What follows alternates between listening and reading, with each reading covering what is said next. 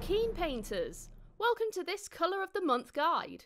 In this series we'll be exploring how to use your Citadel Colour paint range to get some exciting colour combinations and army schemes. This month we'll be painting dark bronze, which can be used for many types of solid plates and armour. In this guide we'll be showing you this dark bronze on a free guild marshal.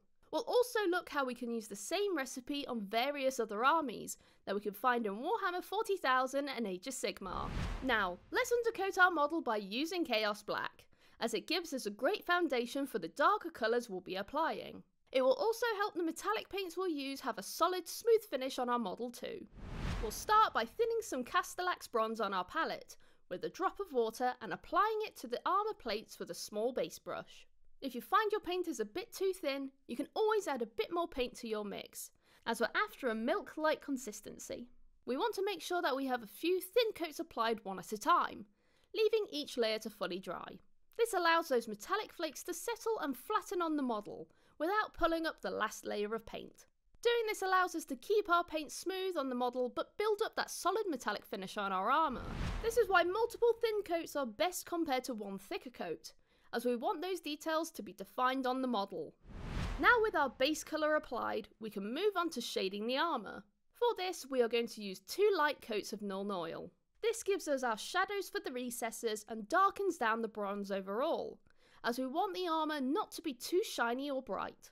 With our first coat we'll be applying it all over, making sure we get a good amount into those recesses. I'm using a medium layer brush here, as we can get a lot more paint onto our model but have more control of applying it into those recesses.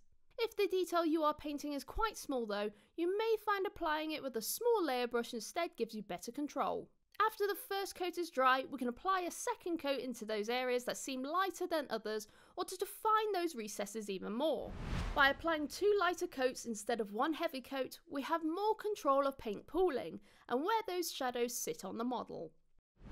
Next we'll add a highlight of rune or brass to the edges of the armour and any details. We'll be using a small layer brush for this, so we can get a sharp, clean line on the armour plates. We can get a point to our brush by rolling and twisting the brush on the palette. This also helps us control how much paint we have on the bristles to apply to the model. By picking out the major edges and details, whilst keeping the bronze dark, we are giving the armour a worn and burnished effect naturally.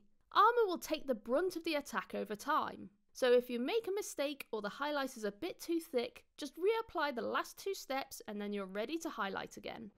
With that highlight done, we can stop here, as our model will look great on the battlefield. However, you can add one more highlight to really make this colour stand out even more, and take our painting to the next level. For that extra highlight, we'll be using Stormhost Silver to paint the tips and highest edges of the armour. As this colour is a super light silver, it will add a bit more contrast from the dark recesses, making those plates and details stand out even more. Remember to make sure your paint is thin and your brush is pointed, and we can make some smooth, sharp lines. We don't have to paint every edge or detail with this colour, as that will make the brightest points stand out even more. If you want some battle damage, we can even apply some scratches on the armour, adding character to your models. A few scratches in places where blades and projectiles would hit would make this look even more realistic. And there we are, a dark bronze armour for our free guild marshal is now complete. Now this scheme can be used on a variety of other models and armies across Age of Sigmar and Warhammer 40,000. So let's have a look at those now. Here we have used the same steps on the Strykari Kabalite warrior. Those pointy layered armoured plates really let this colour scheme do all the talking, and those scratches stand out strongly against the dark recesses under the plates. This would look amazing across a whole Strykari raiding force, ready for their dark and sinister needs. And on this Caradron Overlord Admiral, you can see this colour works great on picking out the details on a lot of curved and rounder armour details too. Even having the darkest armour doesn't mean that you shouldn't still stand out. You can still give your models some extra punch. For more tutorials, tips and tricks, check out citadelcolour.com or head to your local Warhammer store where our amazing staff will be happy to help you. Well, we hope you enjoyed this video and we'll see you next time. Bye bye!